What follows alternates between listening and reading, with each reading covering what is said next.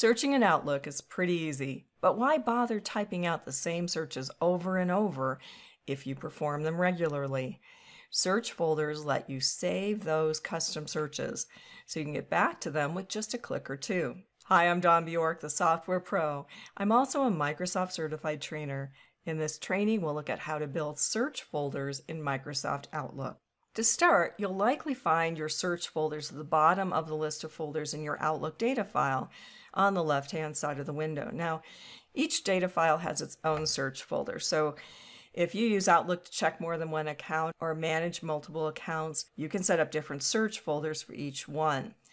Now, this will not show up necessarily until you have at least one search folder that's created. You'll see a few of them here. One way to create a new search folder is, if this is available, you can simply right-click here and choose New Search Folder. Outlook already has a number of predefined search folders that you can use to get started. Now, although you can't further customize them, they're definitely worth taking a look at first, just in case they cover what your needs are. Now, I'll come out of this for just a moment, simply so that you can see that there's another way as well to be able to create a search folder. And this is from the Folder tab in Outlook. And here is New Search Folder. The keyboard shortcut for this is also Control-Shift-P.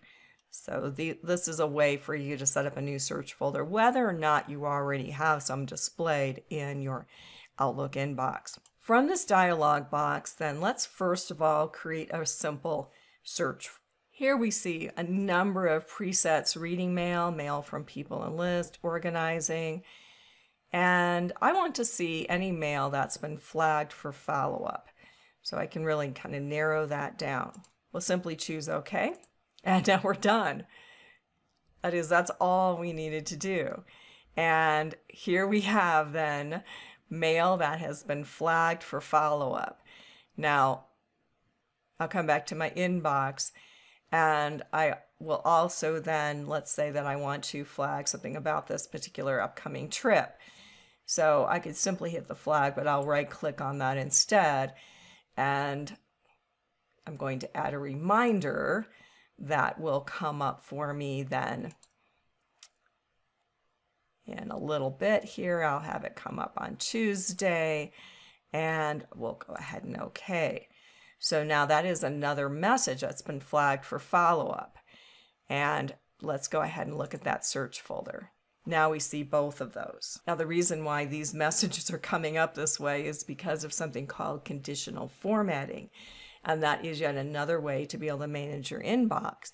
That is to flag those messages, in this case, from the big boss so that they stand out. The thing to know about these search folders is that they are virtual.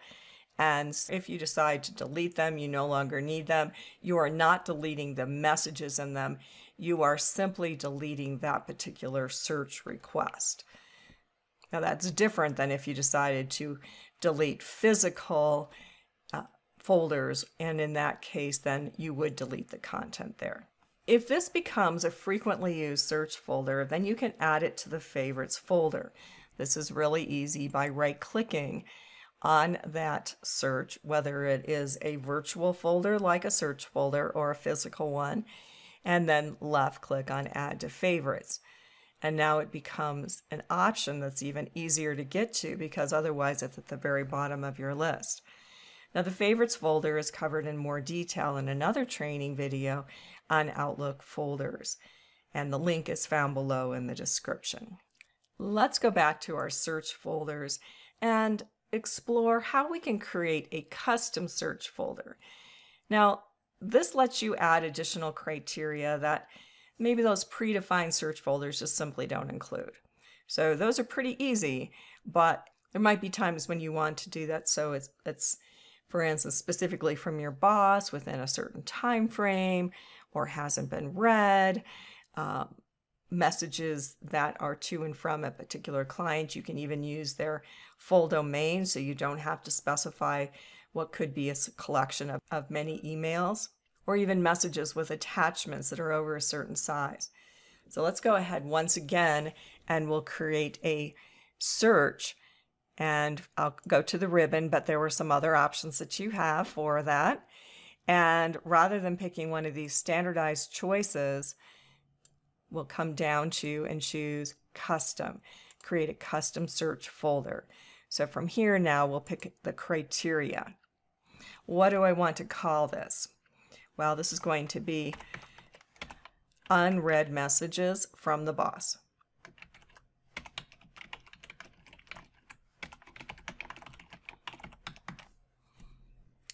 What will stand out? What will make it easier for you?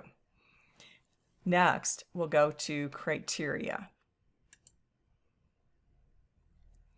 And here, who is it from? Well, I'll simply put in his email address.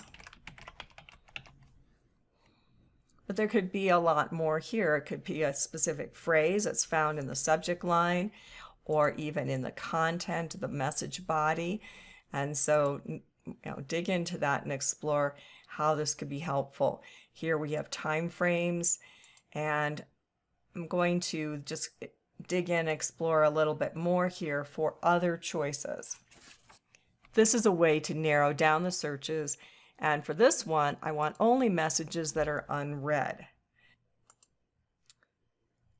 Those are two criteria there. Notice that you could also specify if there were attachments and other things like whether or not something was flagged for importance, or maybe we want to focus on the size of a message. What will help you to be able to create real specific searches that you can use over and over again? There's also a tab for advanced.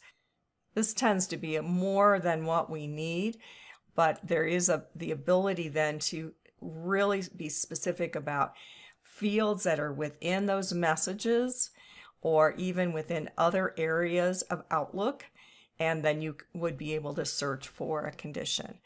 Once you've specified what you want, simply OK through. And now I have a new search folder, unread messages from the big boss. And you can see here, I have a number of messages that I better respond to right away. Somehow they got missed, and that's probably because I wasn't leveraging my folders and my search folders as well as I could. How will you take advantage of search folders to save time and to be much more productive working with your email in Microsoft Outlook? Now you've seen how to save time and effort by leveraging search folders in Microsoft Outlook. For more tips on being productive with Microsoft Outlook, head to thesoftwarepro.com/Outlook. If this training was helpful, please like and comment on this video and subscribe to this channel. This is Dawn Bjork, the Software Pro. Thanks for watching.